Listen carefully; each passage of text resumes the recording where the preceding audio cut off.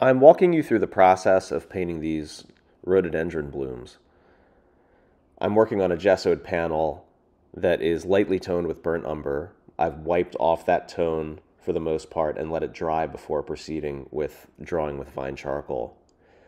You can see I come straight out of the gates by trying to conceptualize these blooms in the simplest way possible, which are like two rather large gumdrop-like forms. One is facing slightly toward us, as is the case with the bottom one, the other facing slightly away so that you can see a little bit of the bottom plane of that mass of blooms. And I'm going to repeat the drawing process because with this time lapse, the process is sort of blown through. But I wanted to show also my concern for dividing these large blooms into their component blossoms. Azaleas from a distance look like an indistinguishable mass of frilly pink.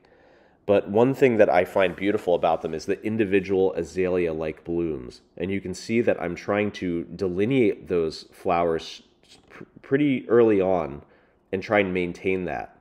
So it almost looks like the seams on a turtle shell or a soccer ball. And when I begin blocking in with paint, these delineations are rather quickly lost, but I wanted to make clear that I wanted to at least keep a ghost of a reference for where these individual blooms were, try to keep it constantly in my mind, and go out of my way to illustrate the distinctions between the flowers and not have it devolve into a big frilly balls.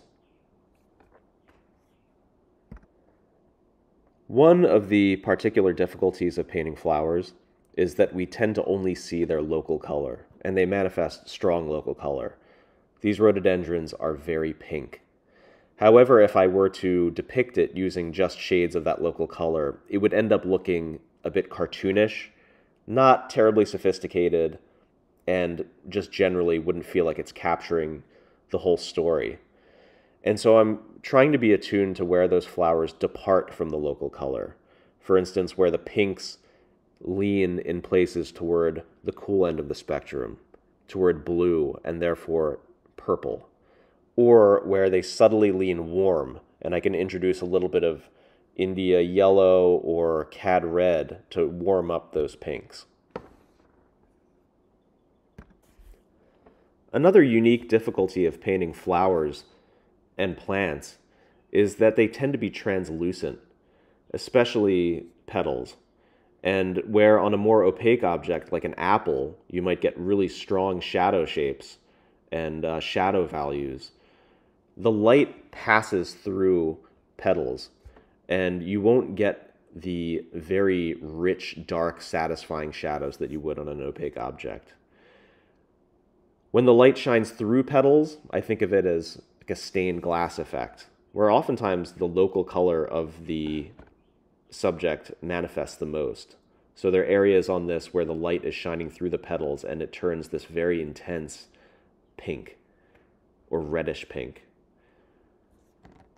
There are also petals that face, based on their orientation in space, up toward the light and become essentially mirrors for the light source. This is in my Northlit studio on an overcast day, so the light was a little cool and bluish. You can definitely see in the closest two leaves, those waxy magnolia-like leaves, they get rather blue. And that same effect is happening on petals that are oriented the same way in space. They become almost mirror-like reflections of the light source, which is cool. I've moved to the second sitting on this painting. The first one was primarily concerned with a block-in. By that I mean getting the most general characteristics of the setup, trying to get the impression that there are these two large forms in space being hit by a certain type of light from a certain direction. And once I get that close enough, then I give myself permission to go into the specifics of the subject.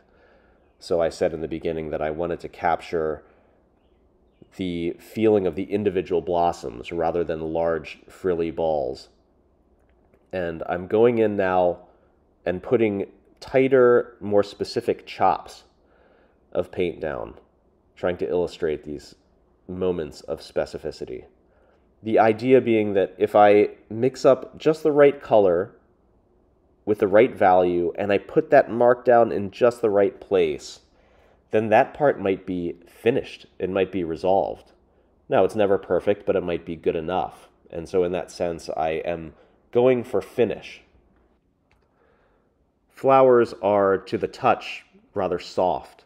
And so my tendency early on was to therefore blend out and soften edges and flowers, where I found it's rather counterintuitive, but oftentimes petals and leaves have a sharp visual appearance. They are like little blades that protrude into space. And so I've started using oftentimes flat brushes, synthetics, and soft brushes to lay down a sharp mark to indicate a petal or leaf and leave it alone. And so what I'm concerned about, especially in these closing stages of a painting, are the interplay between relatively hard and soft edges. And I find what gives the painting a sense of finish is those specific marks that are put down and left alone. This is a shot of my somewhat messy palette and some of the brushes that I used. So this painting ended up being 14 by 14 inches. I trimmed down the panel at a certain point in the process. It took 2 sittings. The first sitting was roughly an hour and a half. And the second sitting, I came back to an underpainting that was dry in places, it was tacky in places, still totally wet in others. But I spent another 4 or 5 hours the second day getting into the specifics of these flowers. And the second day, I almost approached it like a botanical illustrator. So I was very attuned to the subtleties of these particular flowers, in essence, doing a portrait of these individual flowers. And the danger of getting into this minutia is that you sometimes lose some of the impact or the vibrancy of the first sitting. So I'm always very weary when I get lost in detail, especially in the later stages, that I don't lose that. So I hope this has been a helpful example of how I would approach. It's not quite an alla prima painting because it took 2 sittings, but I still consider it a pretty direct painting done in 2 sittings from direct observation of these flowers, which served their purpose. They made it barely across the finishing line, as you can see.